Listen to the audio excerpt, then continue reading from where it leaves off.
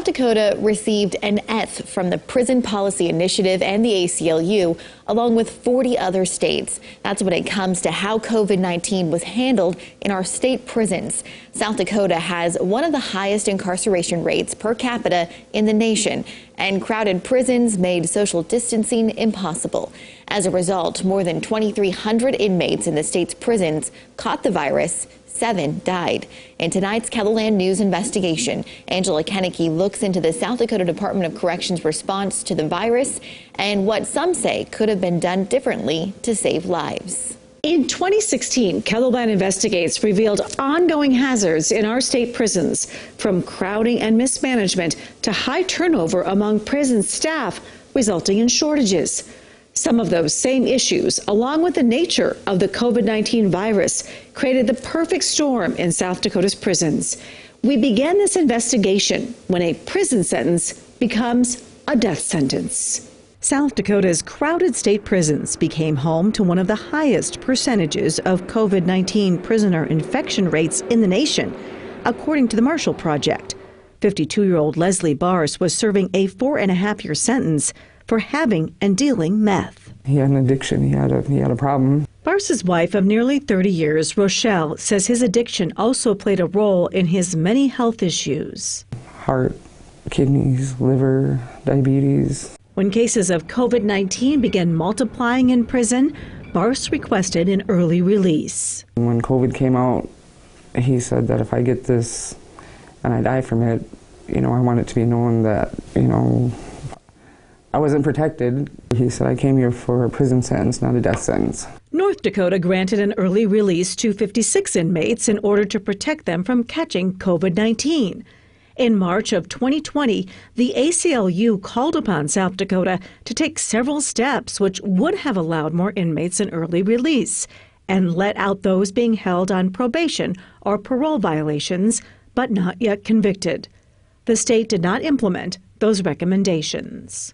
On both of those issues, I think the state's dropped the ball considerably, and it basically has done nothing, put into place nothing new in regard to the coronavirus spread. Roger Barron is a retired University of South Dakota law professor who has worked to try to reform South Dakota's prison system and reduce high incarceration rates. I definitely think that there was a much better chance for a lower mortality rate had these steps been taken as encouraged back in March of 2020. Out of the 2,341 cases of COVID-19 among South Dakota's prisoners, these 7 inmates died.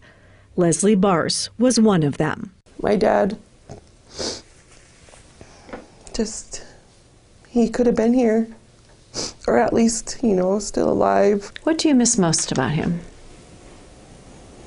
Everything. He was my best friend. I just feel kind of robbed, because it honestly did feel like they didn't care. Reckless is the word I would use. Delabar says he learned his brother had fallen ill and had been sick for about a week from his son, who was Leslie's cellmate. His breathing was funny, and he was kind of delirious a little about it. And he wasn't taken to the hospital? No, he was begging for help. And the prisoners who were aware of his situation and how dire it was becoming were banging on the windows and trying to get people's attention to come and help him. Eventually, Leslie was removed from his cell.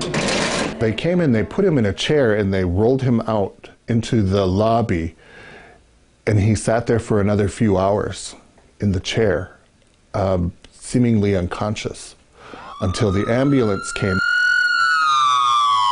Rochelle was allowed to visit her husband in the hospital before he died. He wanted to hear my voice one last time and tell me that he loved me, and he just wanted me to tell, all the kids and the family members and siblings and stuff, how much he loved them. Leslie Bars's roommate in the COVID-19 unit of Avera McKinnon Hospital was fellow inmate Clayton Creek. Creek died 2 days before Bars. I looked at him, at Clayton, and I said, I don't know if you're a praying man. I'm mostly not. I said, but I'm going to say a prayer for you. And The next time I came, he was gone. There was one guy, his name was Clayton Creek. He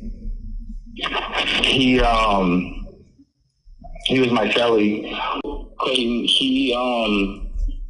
he had about 6 months left, and he was obviously an older guy. Like he was a higher risk, so I feel like they should have released him. They should have let him go home. Richard Wood-Roska is serving time for aggravated assault at the Jameson Annex at the Sioux Falls prison. He spoke to KELOLAND Investigates on the phone about what it was like behind bars during the COVID-19 outbreak. Wood-Roska claims too little was done to protect healthy inmates from exposure to those who were sick. When we lined up for chow, they would release 60 inmates at a time for chow, and there's not enough room for that many inmates to come out. And so everybody was elbow distance away from each other. So everybody's coughing, breathing on each other. He says both he and his current cellmate got sick. We were both just sick as dogs. And they came in, tested us. He tested positive, I tested negative. And so they put me in quarantine and let him go roam around.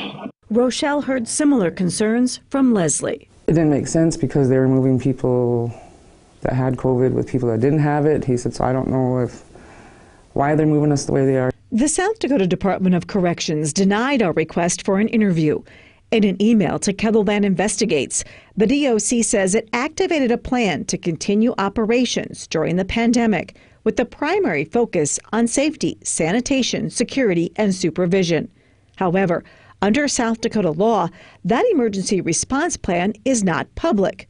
But the DOC posted periodic updates online and says it followed the South Dakota Department of Health's and CDC's precautions, practices, and prevention methods for COVID-19. We also asked Governor Kristi Noem if South Dakota did enough. I think that our Department of Corrections worked very hard in partnership with our Department of Health to make sure we are protecting those who are in our prison system. Do you hold the Department of Corrections accountable? Well, I think you have to. Somebody is accountable. My brother, did his best in relaying every bit of his information that he could to them to be protected, and relating his fears to them as well, with nothing happening. In South Dakota, compassionate parole is possible for those with terminal illness, but it has only ever been granted to 3 prisoners. Candidates for compassionate parole must be at least 65 years old and have served at least 10 years of their sentences. The 7 inmates who died of COVID-19 would not have qualified. 191 prison staff also got the virus. All have recovered. California had the highest number of prisoner deaths reported due to COVID at 222. But when you look at the number of total prisoners, both California and South Dakota had the same percentage of deaths, along with 6 other states.